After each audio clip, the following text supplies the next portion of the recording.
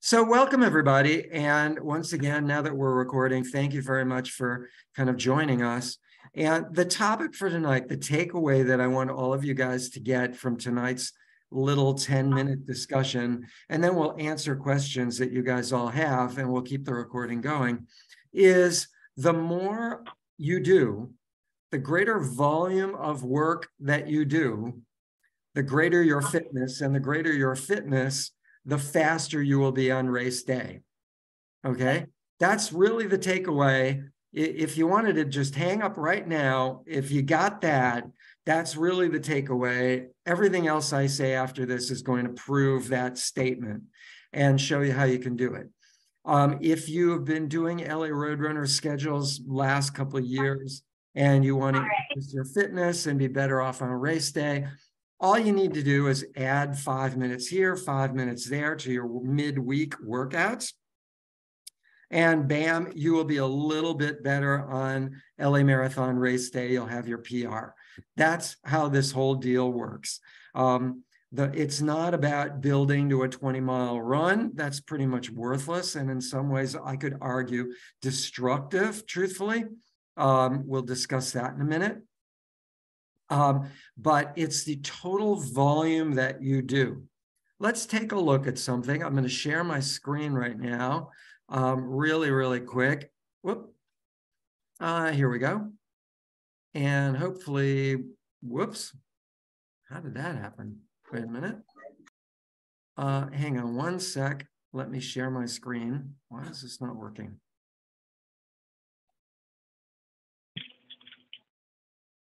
There we go. And let's share the screen if I can find the right one. Hang on, sorry. No, for some dumb reason, I'm not finding it. Here we go.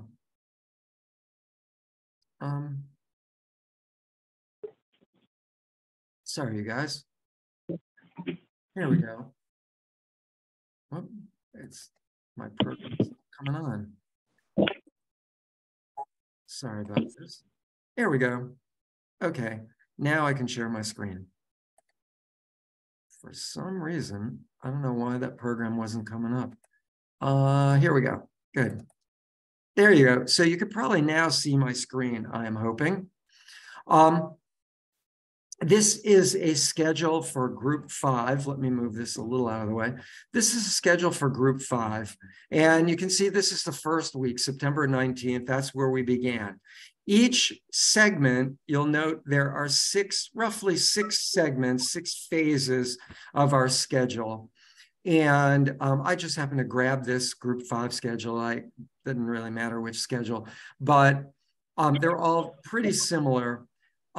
So here's the first 4 weeks. And you'll note the 4th week down here is 5 miles. This whole entire week is a taper week. This is only 30 minutes, where this is probably about 50 minutes. The week before I'm talking about, this is only 3 sets of 3 minutes. Well, that's similar, but we also have a T-pace 5 minutes thrown in there and some other time. 45 minutes were a day off. So this is clearly a cutback week from the week previous. So we have 3 weeks build, 1 week taper. And then this past month, 3-week build, 1 week taper. We went from 9 miles, we went down to 5 miles. And these were all much shorter. You can see here, we went from an increase of about 8.3% increase to 8% decrease. So this whole week here was over 44% less volume to give you a time to recover. Now, here we are in our current, here we go. Our current week is this week here. We're now increasing 8% over the previous build week. That's this week here. We're now 8% over that. And we got 2 more weeks, and then we got another taper week. After this taper week, we will be halfway through training. So the point being is the time is now Not only do we benefit from more volume, but the time is now to really focus on getting all of these midweek runs and run walks and walks. We're all human. We all have the same physiology. Run, walk, or walk. Get them in. Because again, the greater the fitness you do, or the greater the volume you do, the greater the fitness you get, the greater the fitness, the faster you'll be able to, or the easier you'll be able to go on your marathon race day. So we're almost, that's Saturday is right here, 10 miles. We are in the double digits right there. You can see my cursor. 2 weeks later, we're into our taper week. Got it? So this is the end of week 9, 10, 11, and then there's 12 is our taper week. And after that, we are halfway through our training season. So there are different phases that they are called in training. One, where you're beginning way back here, you're calling this, we'll call this like pre-preparation phase, right? And then, this next second month was probably more pre-preparation. And now we're like in preparation phase. Preparation meaning preparation for the race, right? It's coming up. So after this week here, the mid-December, December 5th through the 11th, now we're really into preparation phase, because after these 4 weeks, after this next phase that's coming up, you got to race the first week. That's a half marathon. So we got the 3 weeks left of this phase, and then all of the next phase, and right away, bam, you got a half marathon. And now you're going from pre-competition or pre-comp phase right into competition phase. And you got a taper right after that. Look at you got almost 40% decrease after your 51% decrease over this build week here. So you're going from like 16 miles in this entire week, which is like 41 miles total, the week of December 26th through January 1st. And oh yes, we are going to be active on holidays. We will be there. Years past, we went dark. There ain't no going dark in the LA Roadrunners during holidays this year. I will be there.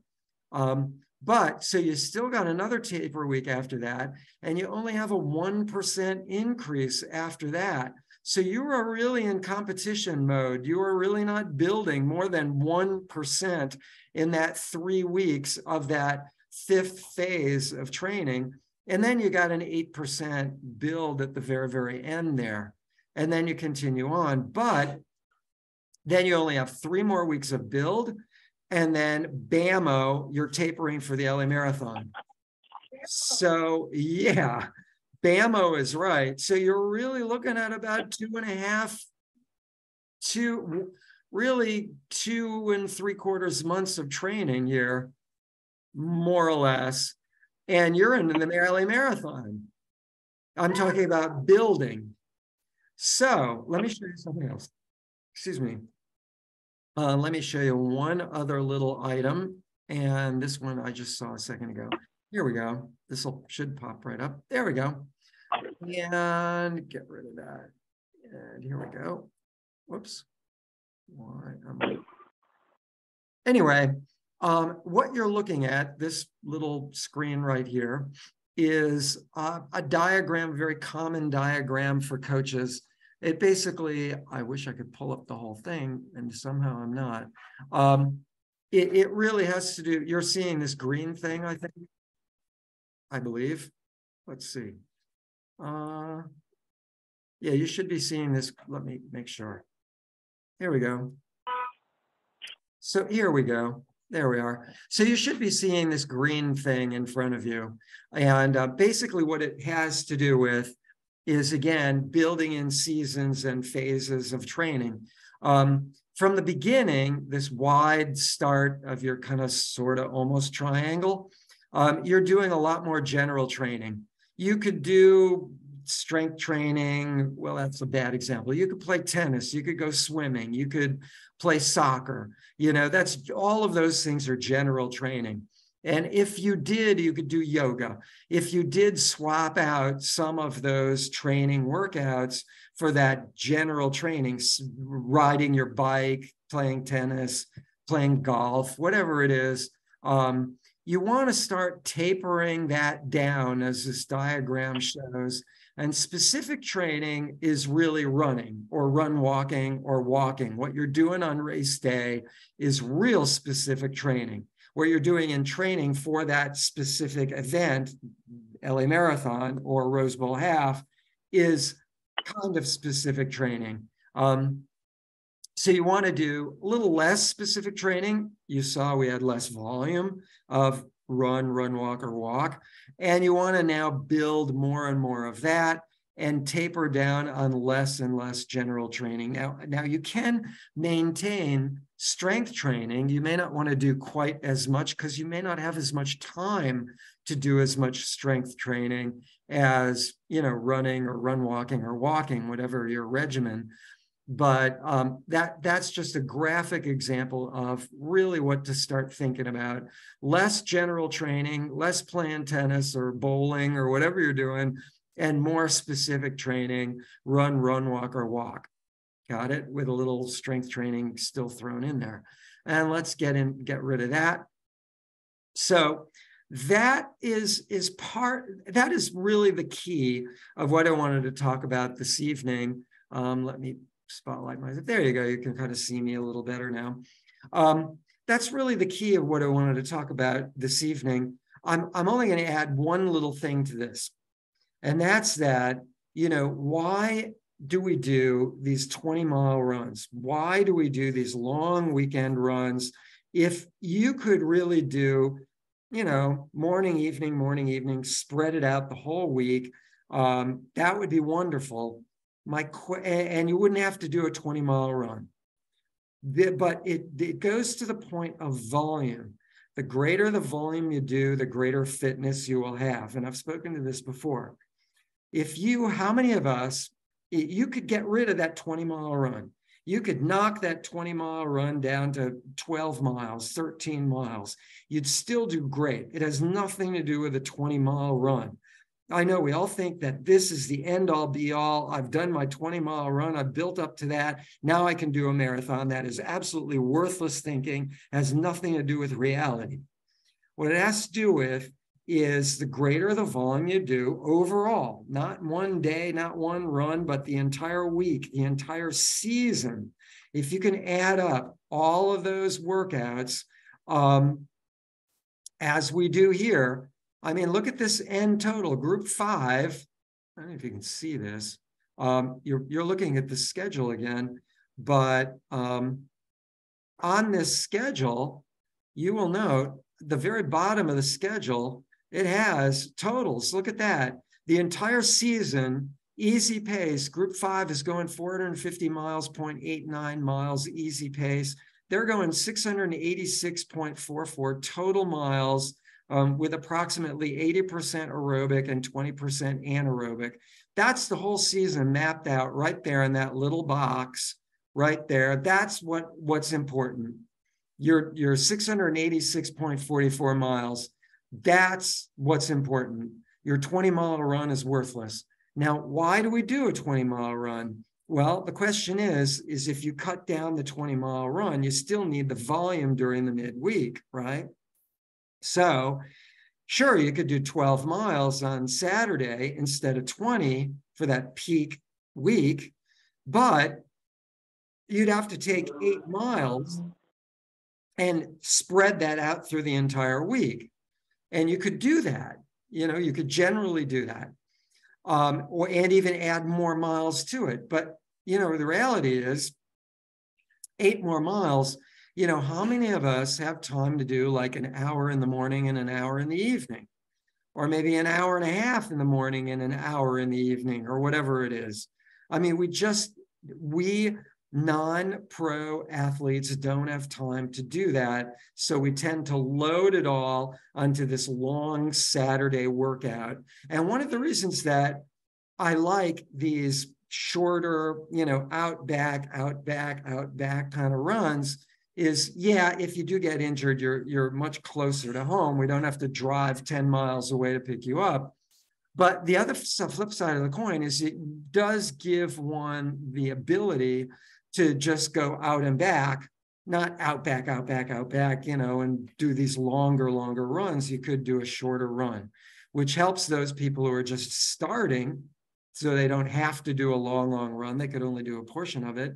Or if you had the ability to chop down that Saturday run and shove it into the midweek, you'd have less risk of injury, and you'd have probably better fitness because you recover more. You wouldn't have this long run that takes more time to recover from, which is actually disadvantageous that we train the way we do. But we have to because we don't have the time midweek. So this was the one where I really wanted to hammer home that idea of more volume. We're getting there. You really need to start thinking of the future. We humans sadly don't think to the future enough. And looking at that schedule, it's coming. It's coming really fast. There's all 3 of those weeks is final taper. They're all taper in those green weeks.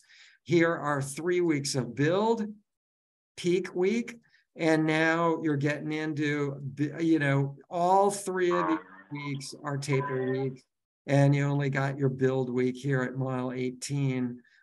This is only 1% increase, even though we have a 17-miler. So it's coming up, and then you only got this phase, these 4-week phase, and the one we're on now. That's it. The one we're on now and the one after it, those 2 phases, and then the 3 weeks beyond that, we're pretty much good. We're getting in the races and stuff. So we'd actually be beyond races. We'd be into the half marathon after this phase and the next phase. We're doing our half marathon. So really time now to start thinking about getting all those midweek workouts in. And that is all I really wanted to talk about on my end. Does anyone have any questions about that? Hammer in home, get in there's no bad in endurance sport, but get in as many of those midweek miles as you possibly can. And Sunday work as well. The more you do, the better you are. And it's going quick. I have a question. Yeah. Behind me, I have a question. I just started training. Do you think I still have time to run the marathon? Because I just healed my injury. Sure. Yeah. But you won't be at a level of fitness like you normally will be. You will be at a lower level of fitness, meaning you'll have to go slower. Am I going to survive? You will definitely survive as long as you take it a little slower at your current ability level. I was doing 10 miles this weekend. What do I run? What was your last long run? 5. So go 6. Okay. There you go. There you go. A little homegrown coaching. I see something in the chat. Tanya, thank you. I only saw schedules for a half marathon online. What if you started later in this program? You cannot do a long 10-mile run. Exactly. I think I just answered that one. Go from where you are and add 10%. So like Julie was at 5 miles. If she could actually go to 6 miles, which is a little more than 10%, but that's okay. She's been running midweek fairly consistently. So adding 1 mile more to the weekend, adding up the entire week would not be that much more. By the way, you only saw the half marathon schedules online. If you gone below where you were looking, let me show you. You'll see the full marathon schedules. And go to here. I'll show you guys. Let me wait a minute. Here we go. I'm going to share my screen. I think if I can find the new thingy. Here we go. Whoop. There we go. You're probably seeing this LA Marathon promo. So to find the schedules for all of you, you're probably seeing this hopefully. Good. Okay.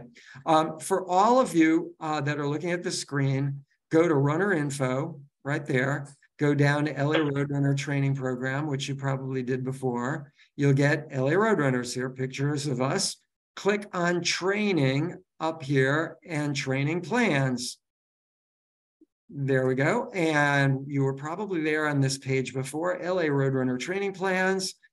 And here, Rose Bowl Half Marathon. That's probably what you saw before.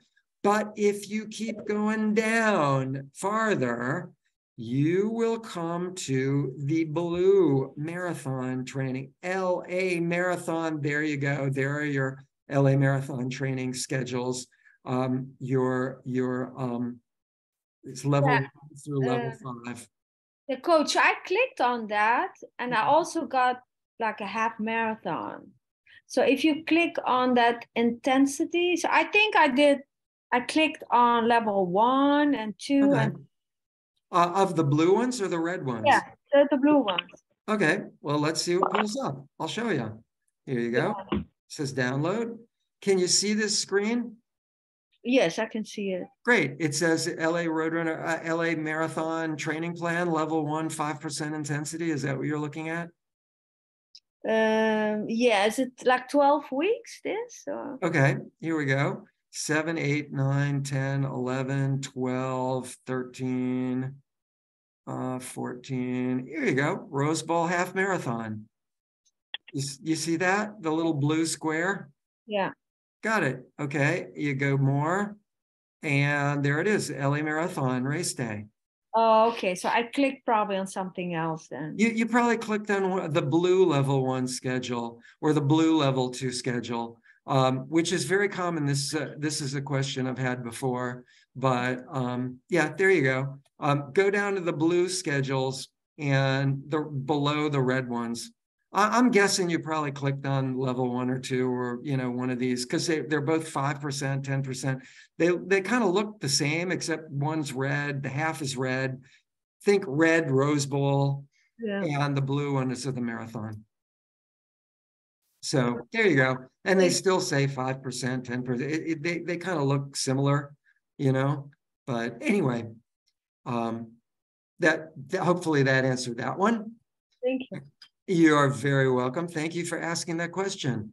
Philip, what's the thought on days you miss, but then doubling up on days missed today, but running tomorrow and Saturday? Great question. You don't want to do too much in any given day, right? If you look at what you did last week, you don't want to go, way too much in a day more than that. So what you could do is, especially with easy work, if you miss like an easy, if you miss like, say 60-minute easy pace on Thursday, okay? So just as a wild idea, just throwing it out there. So you could take that 60 minutes you missed on Thursday and you could add it, not necessarily to Saturday because that's already a long run, but you could add 10 minutes to Sunday, 10 minutes to Monday of easy pace, right? You don't want to suddenly take 60 minutes easy pace and turn it into threshold runs here and there. Take 60 minutes of easy pace and add 10 minutes, here or there, and you may not get the whole 60 minutes in, and that's okay. It's not like, any one of these runs is really going to destroy your season. You know what I'm saying? It's every one of these runs is a tiny fraction speck more toward your season. 600, what was it? 688 something miles, going 3 miles in a, 1 day routine, or even say 5 miles of 680 something miles. It's hardly going to, put a huge dent in your schedule. It's where you really start missing multiple days on and on and on. But with the easy runs, yeah, you could divide up those easy runs. You can't really do that with the threshold runs because they're kind of dependent upon high heart rate for a longer period of time. So with the threshold runs, if you have an easy, say you miss Wednesday and it's all threshold work or interval work, you could flip Wednesday with Thursday. So, right. So now you're doing your speed work, not Wednesday, but Thursday. But then you could take that Thursday 60 minutes and now spread that 60 minutes out. Right? Does that make sense? It does. So, like for instance, like today I was going to do my 45 minutes easy and I did my threshold stuff, but you know, life got in the way. So I was like, oh, I'll just do my 45 minutes tomorrow, Friday. But then I know I'm running the 10 on Saturday. So should I not do the 45 minutes tomorrow? Is that what you're saying? Or yeah, be careful about not doing too much the day before a long run. Okay. Maybe you'd want to move it to Sunday. I Okay. mean, moving it to Sunday might be a better choice. And Okay. also maybe just do half of it, you know, half of what you missed on Sunday, you know, like whatever that is, like an extra 20 minutes or whatever it is. What was it, like a 45-minute run or something? Yeah, today was supposed to be a 45-minute run. Yeah. I did So maybe, threshold. got it. So maybe add 25 minutes to Sunday, as long as you feel good. You're not beaten up too much by Saturday. If Right. you are, then just drop it. Because sometimes you don't want to risk injury. You know, there is that balance. There's always that balance. And sometimes it's better off just scooping it, and that's okay. You know, Right. keep in mind, there is no bad in endurance sport. Things Right. get in your way, you get sick, your children get sick, you got a work thing, you suddenly you got a longer dental appointment than you expected. Who knows what is going to happen in your life? Life happens. There's no bad in endurance sport. The fact that you will end up crossing a finish line on race day, you know, if you're 5 minutes slower or a minute slower or a few seconds slower, who cares? You know, Right. you're still going to cross that finish line. In the worst scenario, you may have to go to a slower group because you're not progressing as fast as your group because you're missing so much midweek or whatever. But, you know, so you go to a slower group. How bad is that? You know, they're all pretty cool groups. No, I've they're run great. with a lot of them. They're great. Yeah, you know, I mean, they all tell the same bad jokes. I got to tell you. I do have one more question, and I don't want to monopolize it, but Not at all. Last year I ran the half. It was my first time running a half. I ended up with a bit of a groin injury, and I realized later that it was a product of really just bad form, right? I had like a cadence of 145 back then. Now I'm running at like a 170 cadence, much Good. faster. You were kind of bounding, it sounds like. You were taking long strides. Yes. Mhm. Yeah.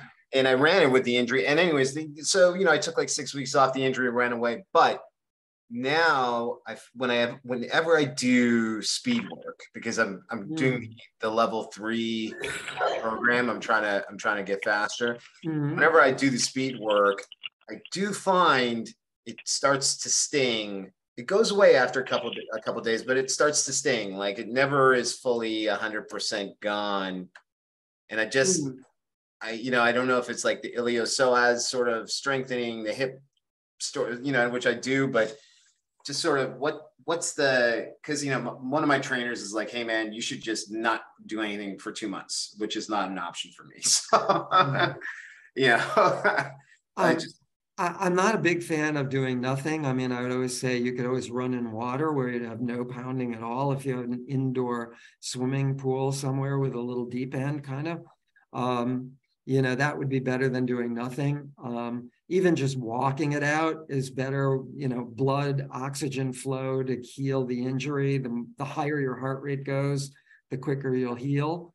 You know, you might try creative things to get speed work in. Really what we're talking about is elevated heart rate. You're not really going to get elevated heart rate by running in water, but you'll be able to maintain your endurance. So you won't lose anything. And you can heal that way. I mean, you know, running in water is a wonderful thing. I highly recommend it. But for what you're talking about, what you may want to do is try out different things that cause your form to change when you're doing speed work. And, be careful that you're not Recording notching in way out with that leg on that speed work and it kind of essentially going way faster.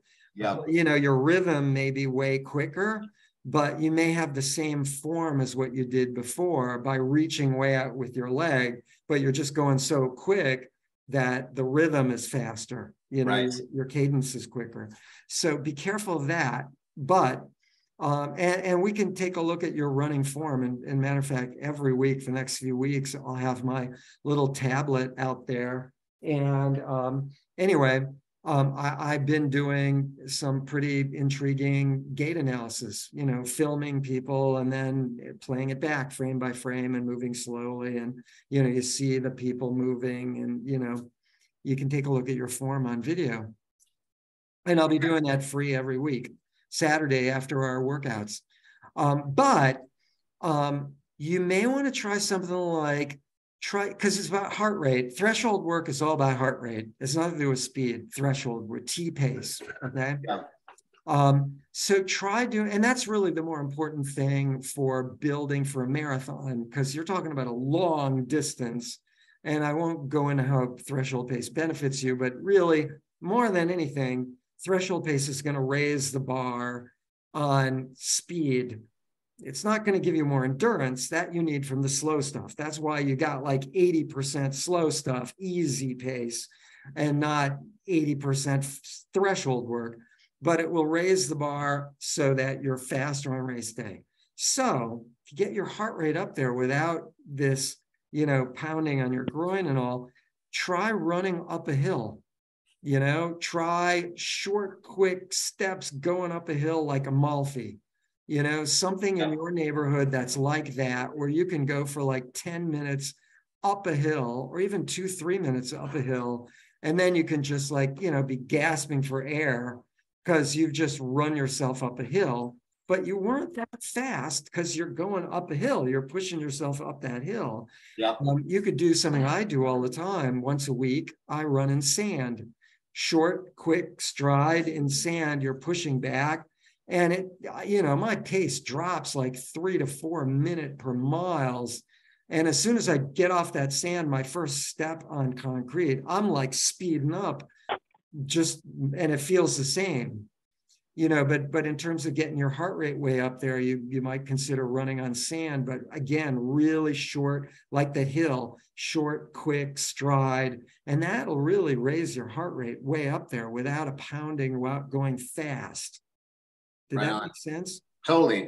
And what do you think about like spinning? I mean, I was a cyclist before I started long distance running, like in terms of like just raising heart rate, because this no impact, but I can definitely get it way up there.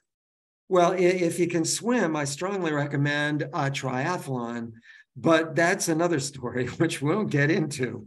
Oh, no, sorry. I said spinning, not swimming, but yes to swimming right. too. I know. I got that. I'm just adding on to it.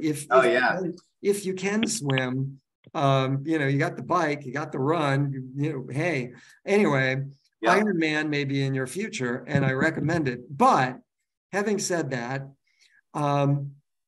spinning has a different threshold. Your thresholds are different. I can show you another, let me see if I can find it. Whoops, here, let me find it. Spinning has different thresholds from your running. We're talking about spinning on a trainer, on a bike. And where is it? I'm not finding it. Oh, here we go. Here it is. Let me share my screen and I'll show you something. I've showed this before, but maybe not in the same way. Here we go. Share screen. And here we go. You can probably see these two little things right here. It says lactate acid test. Yep. You see that? Yep. Okay. You'll note this line right here goes straight up right away. You see it is just this line right here is lactic acid output. This line above is heart rate. The bottom line is lactic acid output. And you'll note it goes up right away from, I should probably zoom in on that a little better. Whoops. Oh, where are we here? Slideshow. There we go. That's a little bigger. So good. You'll note that this, can you see this now a little bigger? Yes. Good. You'll note this line right here, the bottom line that's defining lactic acid output. This line is basically defining stress, the stress on your body. The amount of waste product you are generating is basically stress levels, defining stress levels of your body. Now look at this. At 105 heart rate, well, let's call it 117 heart rate, just to start with. 117 heart rate, you're at 3.63 millimeters of lactate per minute, right? 3.63. Now, take that down 3 beats per minute, which is like nothing, and go to this graph over here. 114 beats per minute, keep in mind this is 117, you're only at 1.53 on this graph. This is lactic acid on the bottom line, heart rate on the top line. Now, I'll explain where this is all headed in a minute, but note the huge difference, 1.53 versus 3.6. You're talking half the stress levels, essentially, on this graph versus this graph. Got it? Got it. So right here at 138 beats per minute with 2.13 millimeters of lactate, this graph is basically going anaerobic. Okay, that's kind of where your threshold is, where you're way above marathon race pace. Marathon race pace would be kind of like in here somewhere in this area. I have another graph that shows this more specifically. But so anaerobic, you're at 2.13 milliliters of lactate is your stress level, 138 beats per minute. This one, it's just off and running. It's, probably the equivalent here is 129. Here's 140. So you're looking at 138 beats per minute, 140 beats per minute. You're way anaerobic. Look at this. You're at 8.77 milliliters of lactate, where here you're only at 2.13. Now, what the hell are we looking at? I mean, this one stays down like for a long time. This one goes up right away. We're talking about stress levels. This graph was made by a beginner. Now, I'll explain that even more in a minute. This was an obvious graph of an advanced person, right? Because you got this base that's not really going up in stress very much. Even though your heart rate is consistently going up, your stress levels are pretty much staying low, right? So this is advanced, the one on the right. The one on the left is a beginner. Now, here's the difference. This answers your question. The one on the left was done a day before the one on the right. Both were done by the same person. Got it? The difference is, and this is the real answer to your question, the one on the left was done on a stationary bike, on, spinning on a cycle on a trainer, right? A bicycle on a trainer. This one was done by a runner on a treadmill, same person, one day apart. Huge difference. This is a beginner cyclist. This is an advanced runner, one day apart, same person. Got the picture? Yeah. So can you use your cycling to build your running? Yeah, sort of. I mean, there are some elements that make it work. You're using slightly different muscles, but really you can see this is a graph. This is as graphic as it gets. You can see the difference. It's shocking. It's amazing. Yeah. And it's the same person. So wow. A day apart.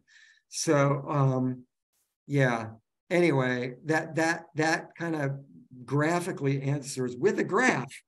Thank you for that. That's great. Yeah. Yeah. Cycling, like I said, there's no bad in endurance sport. Everything will benefit you a little bit. And remember that graph earlier on, cycling would be that general training, but there is a value to that specific training, like you just saw in those two graphs. Thank you. Got it. Yeah. I could even argue running on a tennis court or playing soccer would give you slightly different results depending on what you're focused on. Soccer is all about speed work. If you don't really need 200 meter, 400 meter repeats going back and forth and waiting and back and forth, that's soccer. It's speed work. That could work instead of, like 200, 400 meter repeats, playing a game of soccer. But it will not work to build endurance. Endurance meaning low heart rate. Right. So, you can kind of sort of mix and match, but now it's getting down to the nitty gritty. It's less general, more specific. And that will only increase and, change. Let's see. Well, Philip, hopefully I have answered that one. Definitely. Okay, maybe too much, but no, it's awesome. I mean, honestly, I could ask you 6 million questions, but I don't want to monopolize. So. Well, let me get through a few more, and feel free. I'm here until the sun comes up or whatever, whichever comes first. Bertina, in level 1, I noticed that it doesn't have the details at the end on how much we accomplished, like you showed us. I should tell you, the schedule I showed you is the original schedules. The schedules that are online are kind of like very prettied up versions of my Excel spreadsheet. You were actually looking at a PDF of my original spreadsheets. And on my original spreadsheets, I wanted to see all the algorithms and all the math. And there were a lot of people around me that said, David, get rid of all of that because no one will know what the hell it is. Oh, no. So if you want to see all the details, send me an email with your group, and I'd be glad to give you my version, the ugly version for your training group. I've broken them all down. It's not just 5 schedules. It's like, have 24 schedules. So if you want that ugly version with all the bells and whistles, you'll see tons of stuff that I dealt with in creating these schedules. Then we'll just appreciate you more. Well, I appreciate your appreciation and that comment. Thank you very much. But yes, anybody, send me an email with the number group that you're in, run, walk, or walk, and I'll send you that group's specific, detailed, ugly sheet via email, and you will have it all. Thank you. Whether you wanted it all or not, you can delete it. It's simple for me to copy and paste. So there you go. Anything else? Let's see. As you guys have kind of known, all you need to do is scroll your cursor across the page and click on that, mute button, and you can talk. We will hear you. I think most of you are probably muted as you came into this thing. But any other questions, either verbal or written? I don't see any more written in the chat. And I'll take a second and thank ASICS. Actually, maybe looking at that backwards. But I will thank ASICS and Volvo for sponsoring our Ellie Roadrunner program. They're amazing. And in that time, I got another question from our amazing Orly. Without her, we would probably not have a lot of the things that we do, like t-shirts and all sorts of stuff. So everybody, when you see Orly in Run Walk 3, thank her for everything that she does for all of us. Totally off topic, but what do you recommend to do so one doesn't need to go use the restroom so much in the cold? Oh, I know, isn't that? I never need to go during any marathon, but both times at Big Bear, I had to go 4 to 6 times. Keep in mind, everybody, Big Bear was like, 30 degrees or something? Horrible. 22 degrees, 32 being freezing level. Okay. Yep. Geez. I had to go 4 to 6 times in the first half when it was freezing. Lost too many damn minutes to porta potties. I can totally agree with that one. Honestly, I don't have an answer for that. When it's that cold, we do tend to need to go to the bathroom more often, and I don't know why. I've not seen any science on it. I really don't know. Yeah, Julie said it happened to her, and I've experienced the same kind of thing on a cold day. I remember, having to go to the bathroom a bunch of times when it was like freezing out there. Yeah, Google, why do you pee more on a cold day? I don't know. It says well, thank you for that first part of the shout out. I really appreciate it. I don't think I'm doing that much, but thank you so much.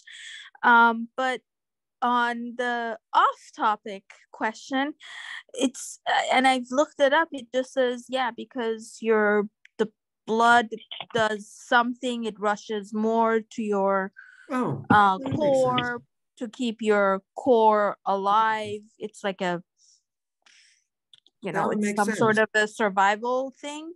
Right. So when your blood rushes so much more to your core, it affects all your internal organs. So then you keep having to go pee so much. And I'm like, oh my God, that was 12 precious minutes. Yeah. So I don't know, because I'm planning to get a sub 5 eventually, one day soon. And I think Big Bear is my best shot. But if I'm going to keep losing so many minutes in the porta potties in the first half while we're up there, like, rub Vaseline all over me, keep myself warm, like, I don't know. Keeping yourself warmer would do the trick. It does make sense now that you talk about it, that when you run, for example, you divert blood away from your stomach. So if you eat something solid, you may not be able to digest it because the blood is diverted away from your stomach to muscles that you're running with in your arms and legs. So it would make sense, your heart is the water pump of your radiator, right? And that would be a hot day. On a cold day, your heart is taking heat and pumping it out into your extremities, which would do on a hot day too. But it would get warmth to your extremities, like your fingers and your arms and your legs, so you run with. So it would definitely divert it away from your stomach and all those internal organs that, you would use to, your bladder, So that makes sense. I would think the answer might be just wear a coat. The problem is a coat is going to slow you down because it's tougher to run with. I did. I mean, like, I don't know if you saw the picture of my start. I had like 2 giant coats on. I had a Mylar blanket around my waist, and I rubbed Vaseline on my legs just to keep my legs warmer, but it wasn't really helping. I'm just thinking, like, is there, I'm thinking, like how we hydrate, like from the Wednesday, like you keep drinking. Should I just get that hydration lower, like not to have so much water in my system from days before? Yeah, dehydration can become dangerous. If you become dehydrated, that will slow you down right there. I mean, I remember. God, it's a catch-22. Yeah, I would maybe wear a coat that will keep you warm the entire race, not just the beginning. That would help, but the coat itself is heavier and it's going to slow you down. There is a reality here, and that's that on a really hot day, like in the upper 80s or 90s, you're going to be slower just because your heart rate is going to be higher in trying to cool your body off. And on a really, really cold day, you're going to be slower just because your heart is working harder to keep your body warm. I mean, there is a reality to weather. Right. I've always said heat, hills, and headwinds, the 3 H's from hell. Yeah. And part of that heat would also be cold, and Right. it would make sense that you would be experiencing not only what you were experiencing and having to go to the bathroom more, but also your heart rate is probably higher. You're probably utilizing more carbs, that limited reservoir in the form of glycogen. I You're mean, probably I using had more. a great race regardless of everything. Because I didn't need to go during the second half at all, I negative split it by like 16 minutes. Great. And all of that, it's just, I was like, God, why can't I just hold it when like during the cold? But I just couldn't. It was just impossible. Like none of the LA marathons, none of the other marathons that I've ever ran, I ever needed to go. Like New York, I didn't go, like none of the other ones.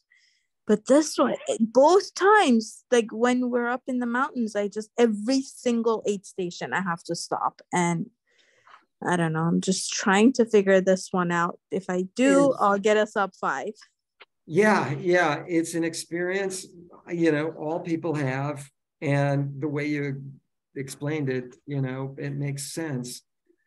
I don't really have an answer for that one. I do remember talking with the race director. It's a different race director now. She's been there for 15 years, I'm gonna say. But the previous race director, I remember saying to him, you put on an amazing race. 2004, I said this to him. I said, you put on an amazing race, but it needed to be a cooler day. It got up to 94 degrees. And he said, David, I next time I will make the phone call to the dude upstairs. And that was me last year. I finished at 92 degrees. We started like at 30 degrees. We ended up at 92 degrees. And I was about to like go to the hospital. It was just so damn hot. It was ugly last year. This year, everything was perfect. It's just the bathrooms. But yeah, like it does get really ugly down in San Bernardino. I only signed up on like the day before. I kept checking weather. I was like, if it's gonna be hot again, I'm not gonna. So I waited. Now it went the other way. Yeah. Now it was just like 20 degrees, and I'm like, come on, I can't win this. Ouch. Yeah. I coached a guy once who was one of our pace leaders, and I won't say who, but he was going to go about a 2 hour and 45-minute marathon in Boston. He was just locked in, ready to go.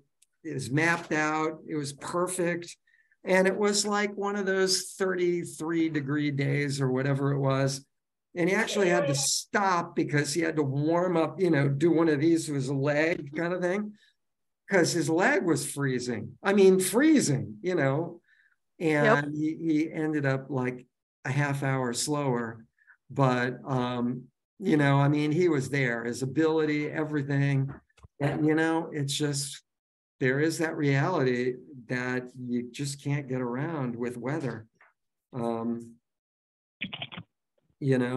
had to tell the whole pace group when I was a pace leader in 2004 that we're not going to finish within 20 to 25 minutes of our goal intended pace. I was leading group 5, and we passed group 4, group 3, group 2, and even a couple people from group 1.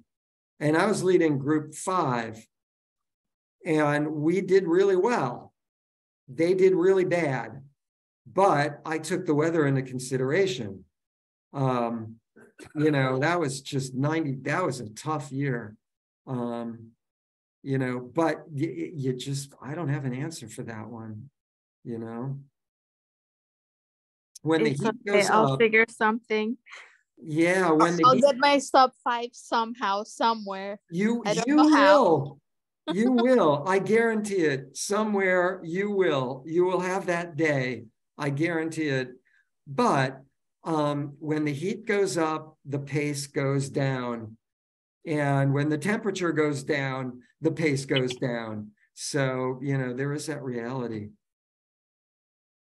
Or I should say, you need to lower that pace, or eventually you get to a point in your run where your body will shut you down.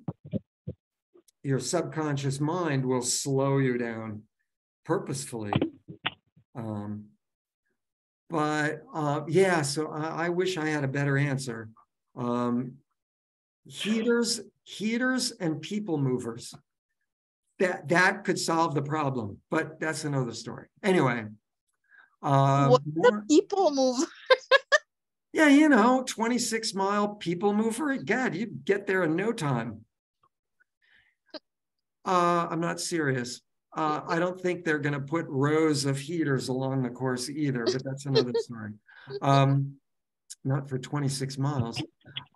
More questions. Moved up pace group and running the new pace at a 140 heart rate, 150 plus uphill, okay, wattage, average around 250 watts. I'd be curious to know what kind of watch you're using that's gauging the wattage, because different, like Polar has different ratioed scale than Garmin has a different ratioed scale than Coros.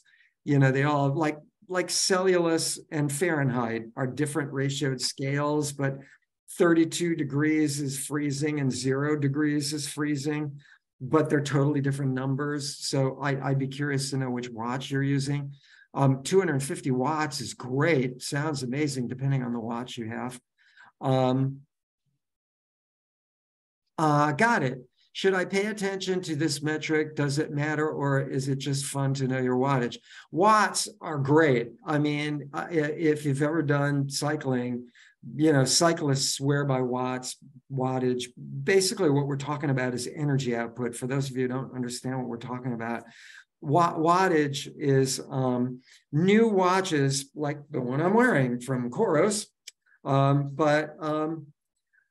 you can get the same way you get pace, distance, you get a little screen that says watts, or a number with W.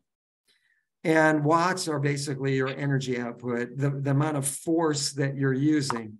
So when you're running up a hill, you want the same wattage as running up a hill as being on flat or going downhill, right? So if you're going up a hill, your heart rate could be higher, and then it would be on flat. But your watts, you want to stay the same, right? You want your wattage to stay the same. You want the energy output you use to stay the same on all your hills throughout your whole marathon.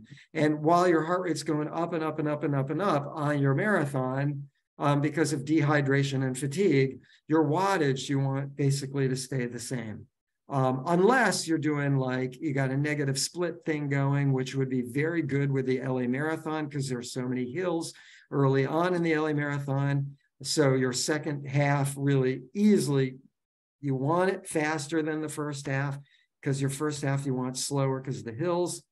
But you kind of want your wattage to stay the same the first half, 3/4, and then you can up your wattage even a little more toward the end, and speed a little more toward the end of the marathon. But watts are a great tool. I know cyclists don't look at miles per hour. They look at heart rate and wattage. How many watts am I kicking out?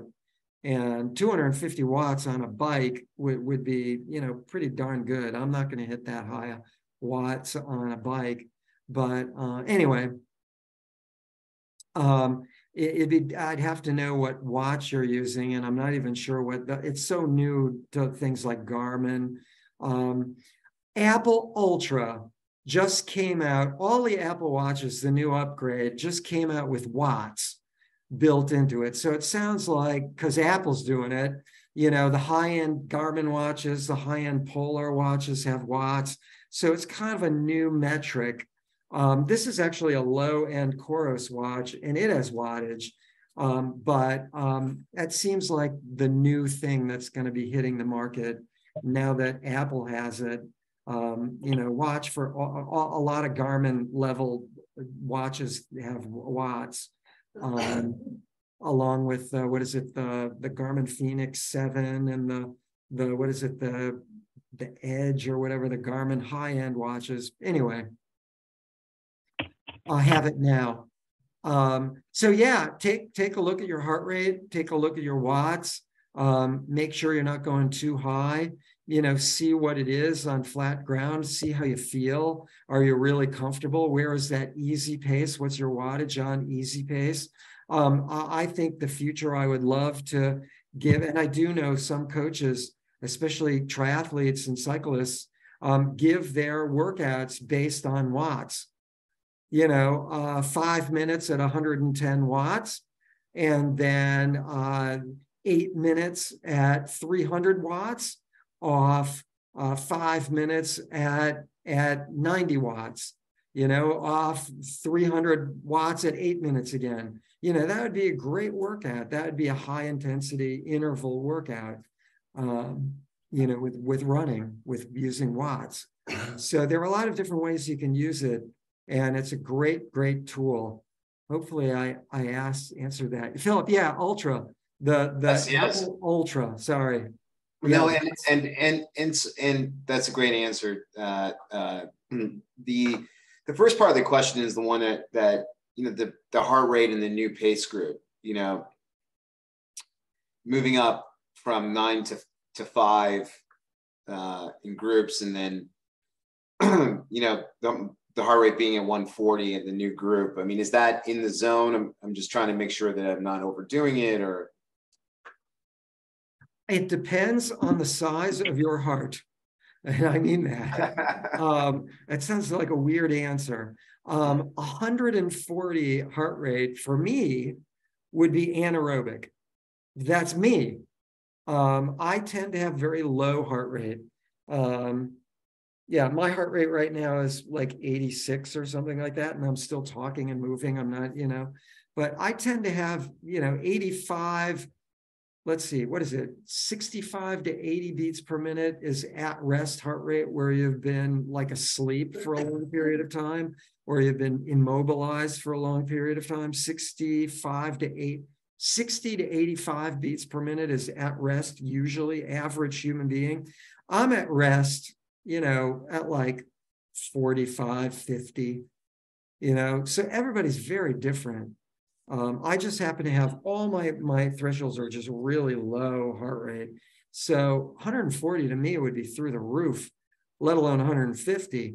But for a lot of people, and it has nothing to do with age. I know we have these age calculations. What is it, like 220 minus your age? And that's where you're at lactate threshold or some crazy thing. I don't know what it is, but there's no relevance that I can see to that calculation.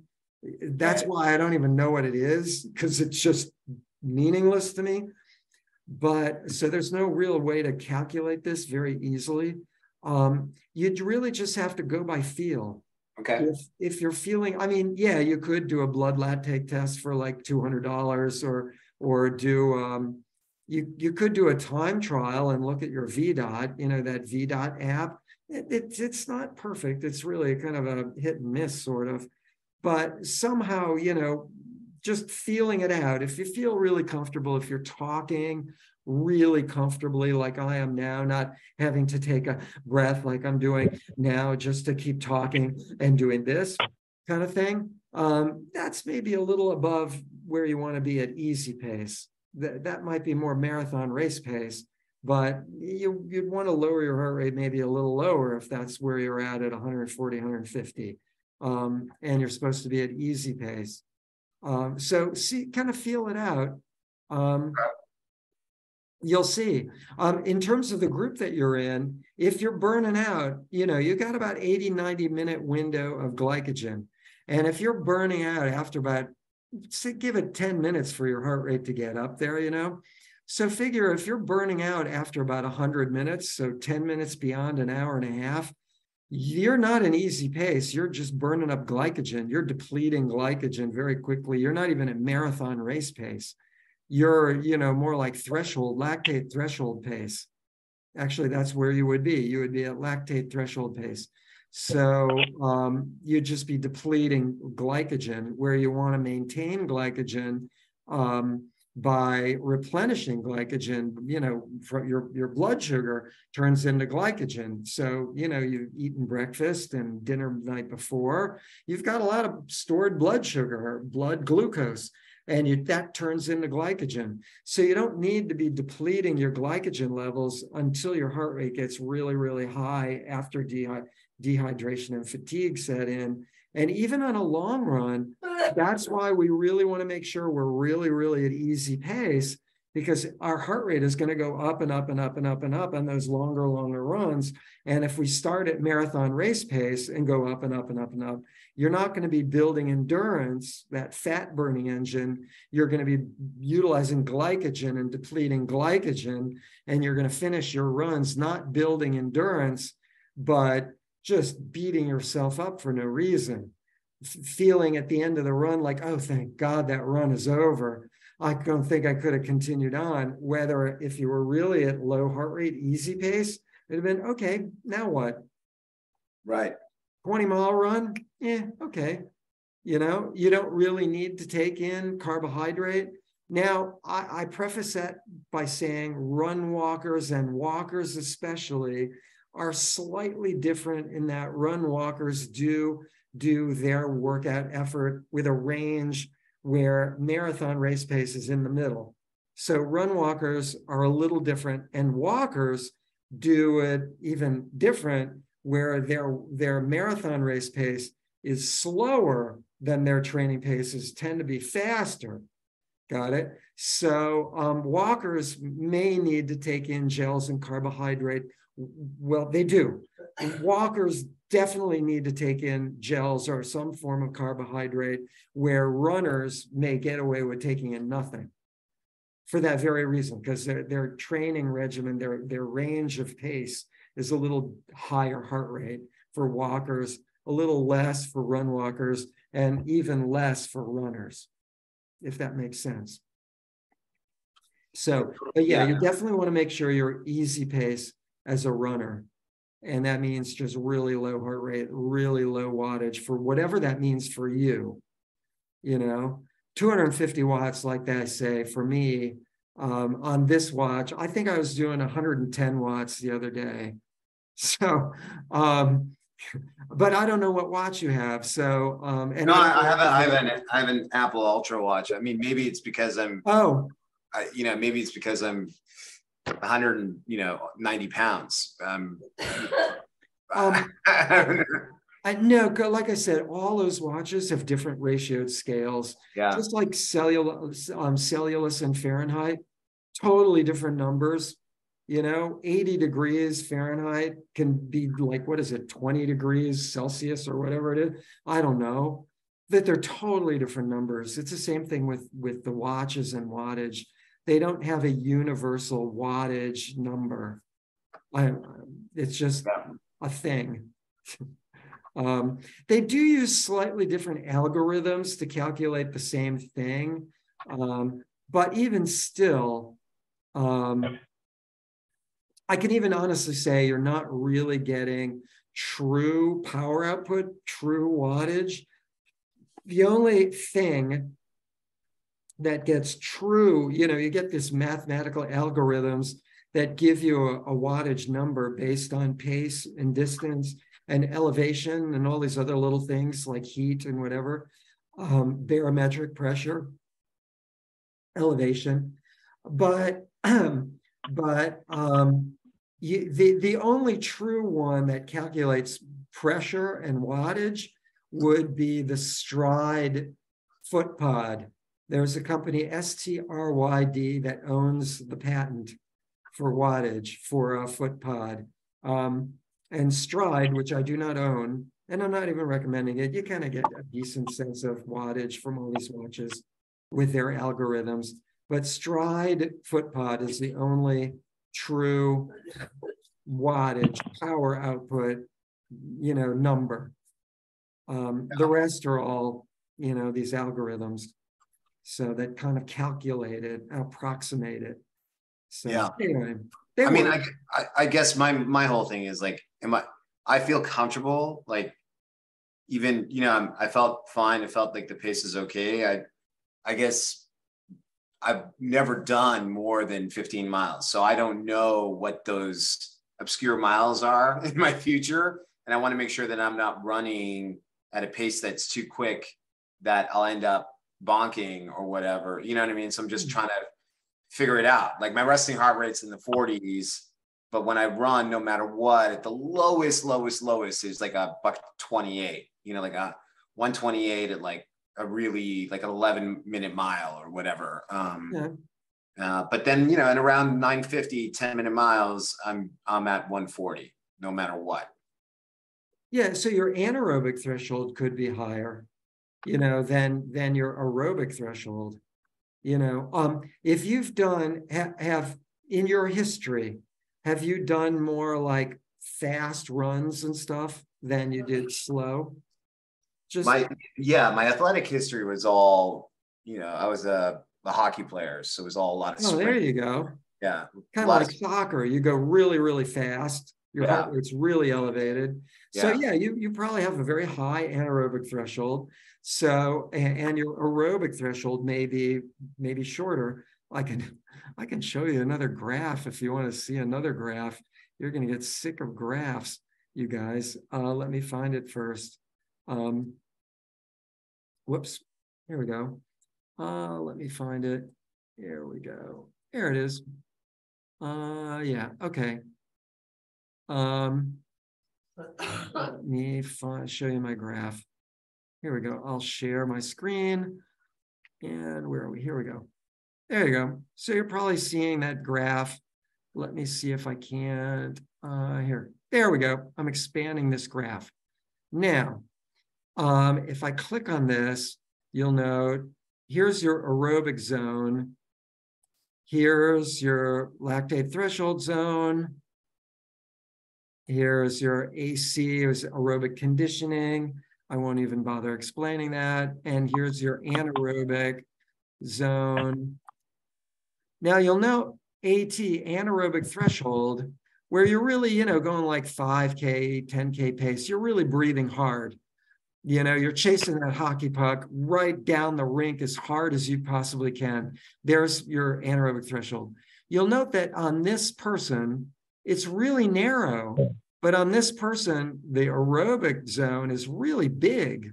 You know, you're talking about 15 beats per minute. Here, you're looking at, what is that, like 5 beats per minute increase, something like that? 145 is below it, 155 is above it. That's only about 5 beats.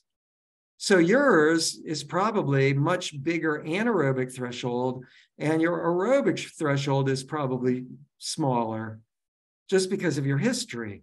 You know, those who train at high heart rate, like soccer players, sprinters, you know, those kind of people, have a much bigger anaerobic threshold and a much smaller aerobic threshold. So obviously, you're now doing endurance work. You're doing 26 miles.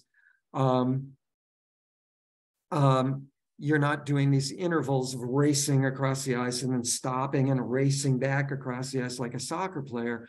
So you need to build with low heart rate. So really make sure you focus on that low heart rate zone, you know, because it sounds like you kind of got the AT zone, anaerobic threshold. You're only going to make that better with the midweek, you know, 20% high heart rate work. You know, but really for you especially, that's the area you need to work on. If I were to create a schedule just for you alone, I would probably give you like 3 weeks early season right off the bat. Keep in mind, we're already well beyond the first 3 weeks of season. It's not that big a deal, but I would give you nothing but aerobic work the first 3 weeks of training season. Nothing else, just volume, easy pace, and then cut back and then start building with speed and easy pace, you know. So maybe it wasn't a smart idea to go up. Yeah. Well, yeah, no, you know, you've had this small aerobic base, and now you've gone through, what is it? We've gone 8, almost 8.5 weeks of training. We're into our 9th week. You've done 80% of your work is aerobic. Maybe you have built up that aerobic base. So if you are feeling comfortable, you know, maybe it was time to move up because you had a big room for growth. You know, you're like at 0, and you just, you know, 8 weeks, you've probably grown an aerobic base that you'd never had before. Is that possible? Yeah, maybe. So yeah, you know, I mean, you'll feel it.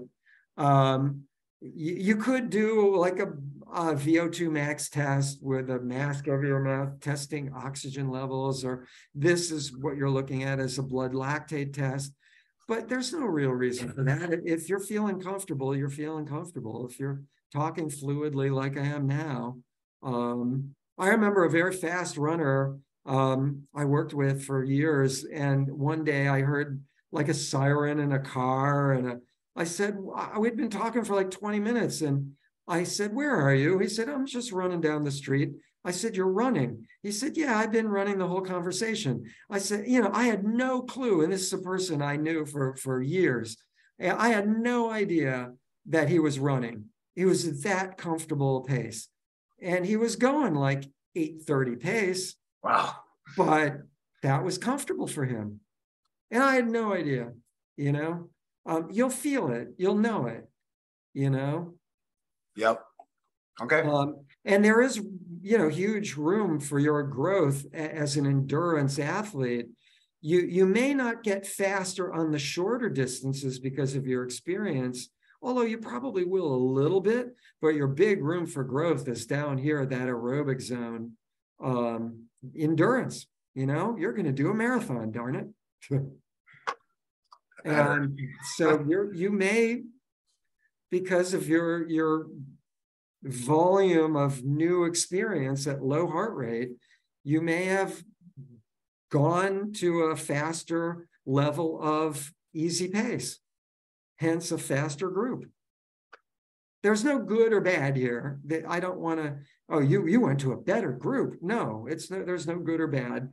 But faster, sure, if you want to do a faster marathon, and you're at that ability level where you're truly building endurance at that easy pace, and it happens to be faster, all the better, you know, all the better.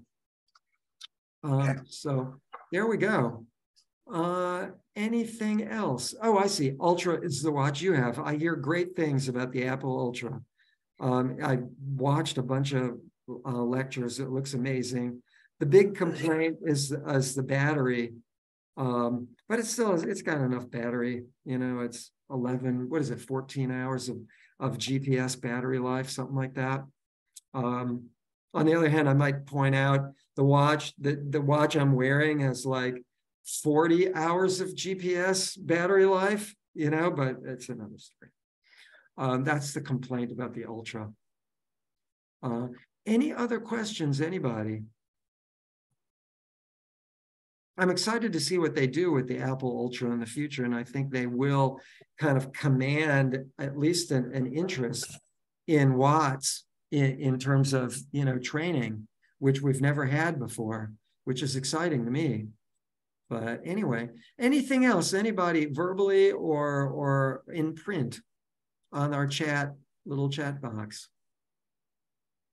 In that case, I am going to turn off my recording.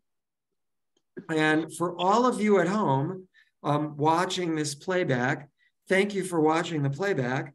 For those of you live, hang on, I'll stay on for a little bit longer. But for everybody, thank you for watching this recording, and good night.